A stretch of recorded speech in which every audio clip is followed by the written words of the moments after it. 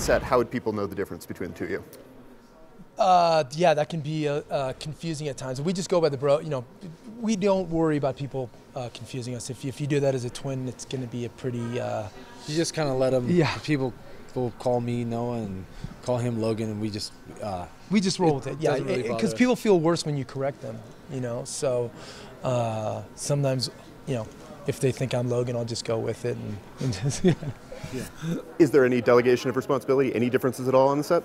Well, yeah. Well, I think it's. We make all the decisions together, but Logan, you know, a lot of times will, you know, if an actor's in a trailer, we got to relay a message. You know, Logan will run down and relay that. But actually, on this one, it was more than just relaying messages to actors in trailers. Notes, you know, go. Yeah, that's what I do all day. Yeah. But we tend to maybe. I'll work more with the actors, and Noah will work more with the DP and. But not really. Not really. I think we not just really. Kinda, I don't know exactly like we're doing right now. We can't even figure it out. We somehow work. We're very collaborative. Obviously, we've been collaborating since we were born. So we love being on set, and we love running ideas by your casting crew, and then hearing their ideas. And so we're very open to just a ongoing dialogue and. But yeah, to answer your question, there's no clear-cut delegation. Yeah, no. That was retarded. No, I got the answer. The answer was you guys delegate responsibility except for when you don't delegate responsibility. Yeah. Yes, absolutely. Exactly. That's perfect. Yeah. Now, give me the kernel, the starting point for Sweetwater. Okay, starting point was an original script was sent to us by our DVD distributor on our first movie, and they hired us to rewrite it, and then we sent it to Ed Harris. And Ed jumped on board, and then Ed met with the producers a few days later. At this point, we were just, writers for hire. And Ed went in the room with the producers, and hi, nice to meet you. And they said, hey, what do you think? He goes, I really like what the bros have done with the script, but if they're not directing, I'm not interested. And so that anchored us to the project as directors, and then 30, 40 drafts, later, you're out there shooting. So. Well, and did anything from the original draft survive? Oh yeah, the core of it of this Junior Jones character whose husband is murdered, and that was really the core of it that sort of stayed, and that's what we really responded to was this kind of subverting sort of genre expectations with the female protagonist. Yeah, and then we just you have to as writer directors you have to make it. Your own. You have to we're obsessive rewriters, and so we just rewrite. And then as actors come on board, they have suggestions and they have ideas, and then you also start to conform it more to who they are as an actor. Once you actually cast them,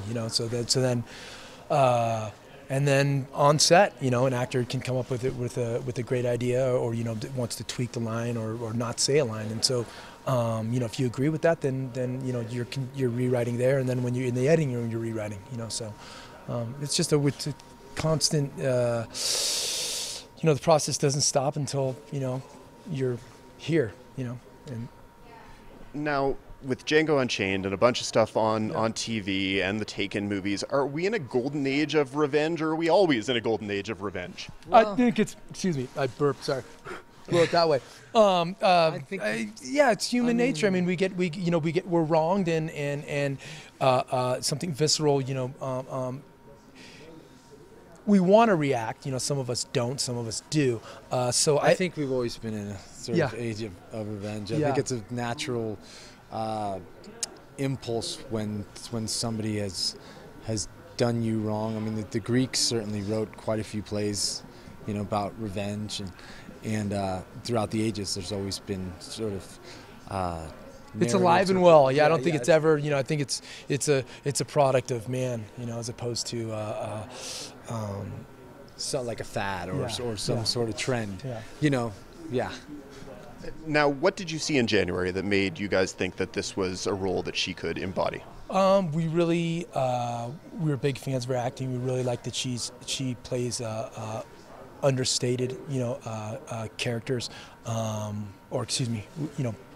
we felt this was a very Ed and Jason Isaacs have these two very big theatrical roles, and we felt that she would nail sort of the understated, more of a laconic, almost classic male hero role. They don't say much; it's all in their actions, and we just felt that she could do it. Yeah, and we really liked her look for a period piece. We thought it looked she had a timeless quality about her.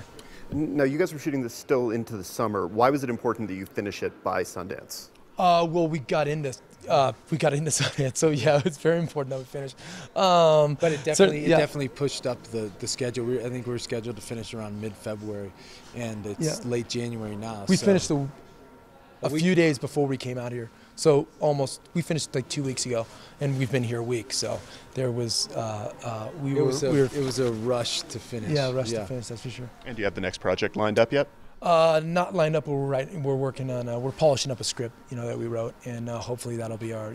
We'll be fortunate enough to turn that into our next movie. For breaking entertainment news and more, follow @HitFix on Twitter or visit hitfix.com.